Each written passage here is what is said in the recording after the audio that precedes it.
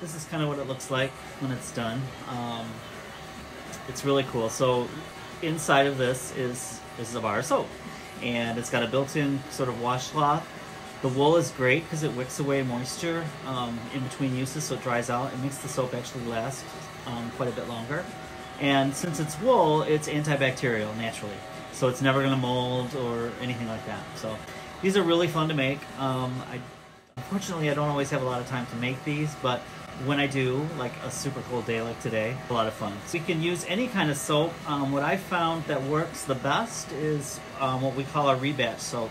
So after I make soap, I always have tons of scraps and stuff, and I will then collect all of that and then melt it down again and then pour it into a mold, and that's how we get the rebatch soap. This is also how we make our hippie hash. So the nice thing about this for felting is that it creates these kind of rough ridges, which helps the wool adhere to the soap. So what we need for this is obviously our wool. So this is the wool that we're going to use for our soaps. So I just take different colors of strands of this and kind of piece it together. You can do whatever colors you want. So right now I've got this kind of like chartreuse blue white kind of thing going on, and you just kind of piece it together however you want. It's very therapeutic.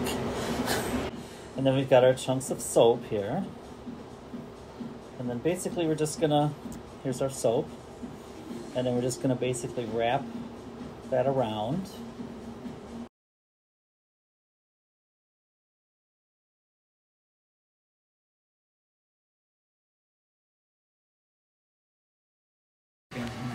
Up. So I've done a few strands here, and basically you can use different colors. I love doing this. It's super fun. And these would be great gifts for like gardeners.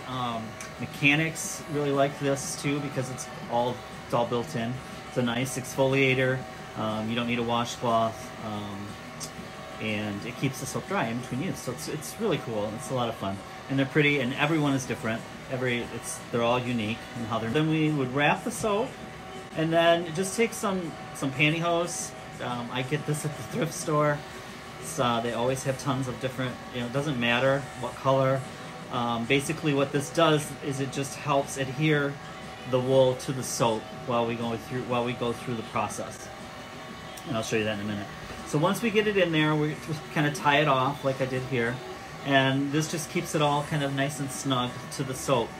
And this is called wet felting because it uses the water. There's different types of felting, but for soap, wet felting works the best. So we've got our hot water and we've got our ice cold water. And the way this works is on the wool, there's tiny little microscopic teeth that you can't see with a naked eye. And what happens is, plunge that into the hot water, it opens those little microscopic teeth, if you will, opens them up, helps it start, and then it starts to contract. And then as soon as you get some friction going, you pop it into the cold water, and that cold water shock immediately closes those teeth and makes it adhere to the soap. So that's the process. Doesn't really take a huge amount of time, so we're just going to take one of ours that I've got here. I'll show you. And then we're just going to plunge it into the hot water. It's really hot. I should have put gloves on. And then you're just going to work up. You're literally going to wash your hands. This is great for kids. Great for adults with really dirty hands.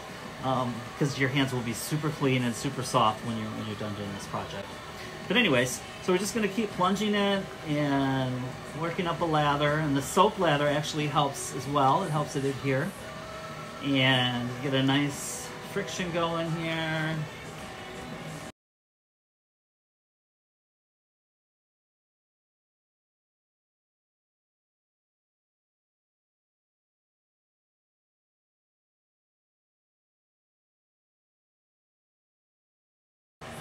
This one is our beach bum scent.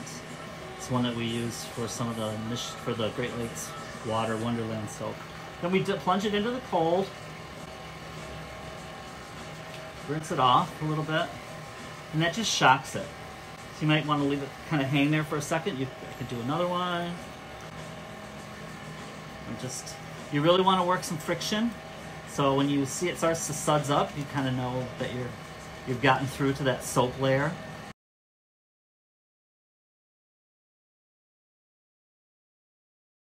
You can't go to Target and Walmart and get something like this.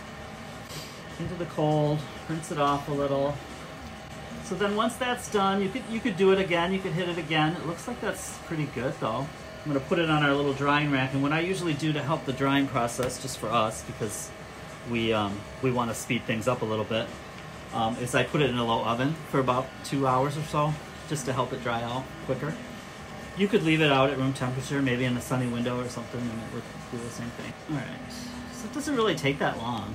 Now, as you use the soap, obviously, you know, the soap will deplete, and you'll kind of be left with a chunk of wool after it's all done. And that can be used as a scrubby or whatever. All right, so that worked out pretty good. So this is kind of what it looks like. It's wet, so it'll dry, but you can kind of see how the color strands kind of come through. I love making this stuff, it's so cool. So work on some more here, and if you have any questions or comments, please feel free to leave them in the comment section. Thanks.